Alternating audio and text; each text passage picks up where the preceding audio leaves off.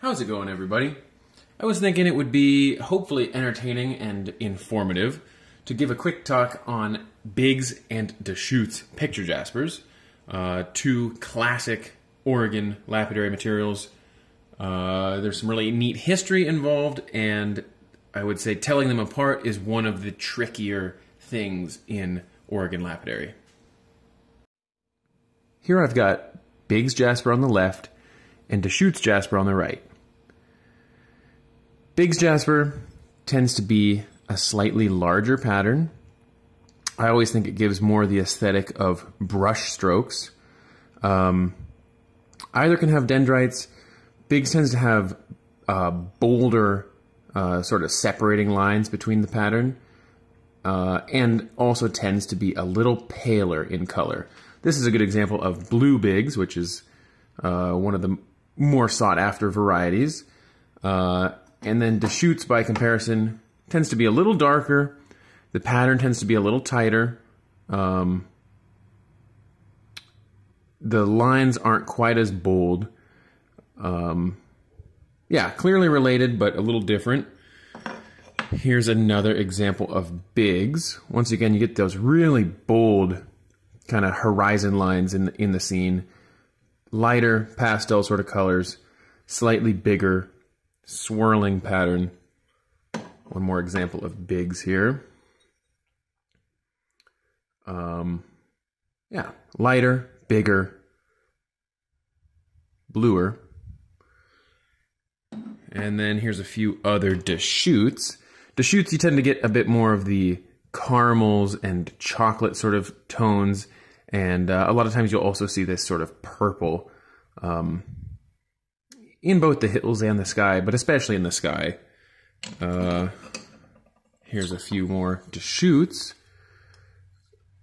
The other thing you'll see with Deschutes jasper is a certain variety that is often referred to as opalized Deschutes. I'm not sure that that's a truly scientific term, but this particular flavor of Deschutes is often referred to as opalized, and it does tend to be slightly softer, slightly more brittle, and doesn't polish quite as glossy.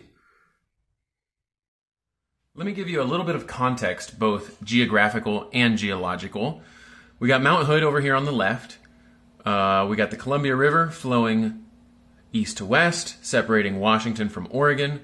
And then we have the Deschutes River flowing north into the Columbia and the John Day River flowing north into the Columbia. This region, bounded by the three rivers, is sometimes referred to as the Biggs Triangle.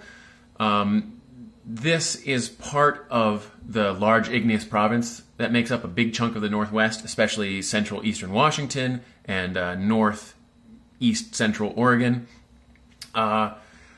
A stack of flood basalts known as the Columbia River Basalt Group.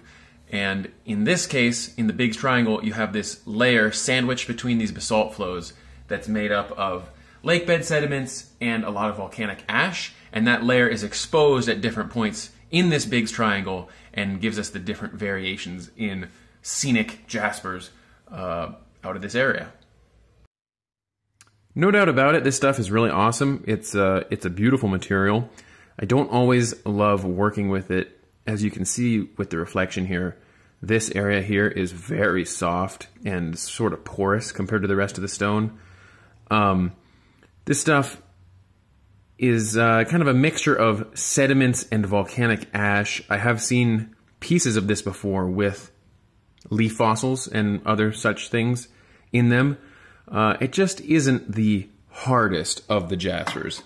There's a couple other cool examples of Biggs. Yeah, I do a lot of polishing, and this is not one of my favorite jaspers to work with from that standpoint. But to be honest, I think it looks pretty great in a matte finish. I don't really mind having these unpolished. The colors tend to darken just a little bit when you polish it. Here's another example of Deschutes, showing that classic kind of caramel color.